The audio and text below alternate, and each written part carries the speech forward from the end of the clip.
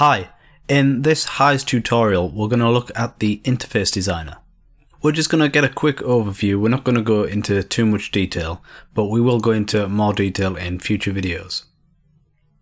So to open the interface designer, you first of all need to add a front interface panel to your project. There are a couple of ways to do this, but the most simple is to click on the house icon up here and select an interface size. You have a choice of several predefined sizes, for example a contact width, or setting it for an iPad screen. You can also type in a size here manually. And once you've chosen a size, just hit OK. And this pop-up will ask if you want to switch to the interface designer. We can click OK. So now we're in the interface designer. This can also be accessed by clicking the second button here on the top menu bar. Now sometimes this screen won't be here. It may look more like that. To access the interface designer, if you can't see it, just click this house icon over here. So once we're in the interface designer, we have a canvas section in the middle here. We have a list of widgets over to the left, and we have some properties over to the right.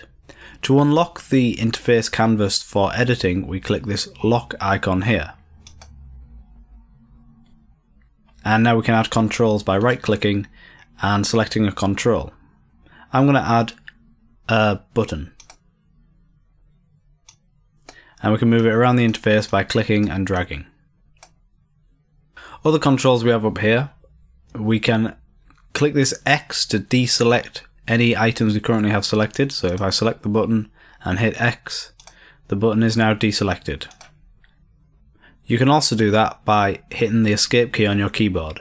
So I'll select the button, I'll hit escape, and the button's deselected. This next control allows us to zoom in the interface up to 200%. Because the controls in HISE are vector graphics, it all scales up smoothly and it doesn't blur like it would if they were raster images.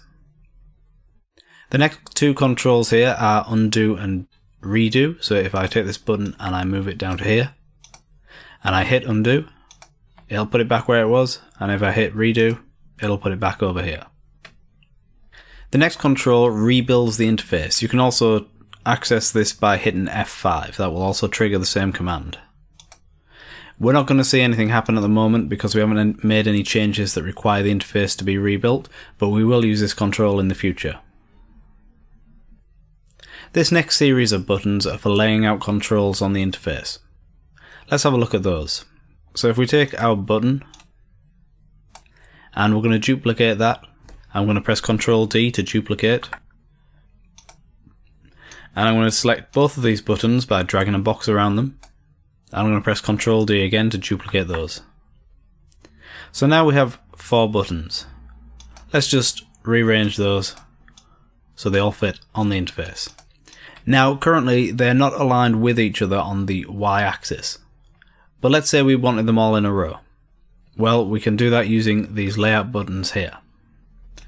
We can highlight all the controls, and then we can click this button, which is to align the selection horizontally along the top edge. So it will align along the top edge of the controls. So now all the controls are aligned. Now the controls are not spaced evenly apart. There's a big gap between these two, and a smaller gap here, and another size gap here. If we want to align them evenly, we can select them all and hit this one at the end, which will distribute the selection with equal spacing. So that was the second button here and the fourth button. Let's look at the other two.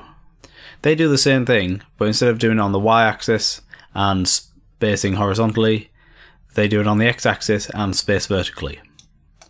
So let's move these down to different positions on the Y-axis now. And we're going to hit that first button of this block, and it's going to align all the controls to the left edge of the leftmost control. So all of these buttons will align to the left edge of button 1 in this case. Now to space them equally apart, we're going to select them all and we're going to hit this third button, and now they're spaced with equal spacing between them. Okay, thank you for watching. In the next video, we will look at some more elements of the interface designer. If you have any questions, comments or suggestions, put them below the video on YouTube, and I'll see you next time.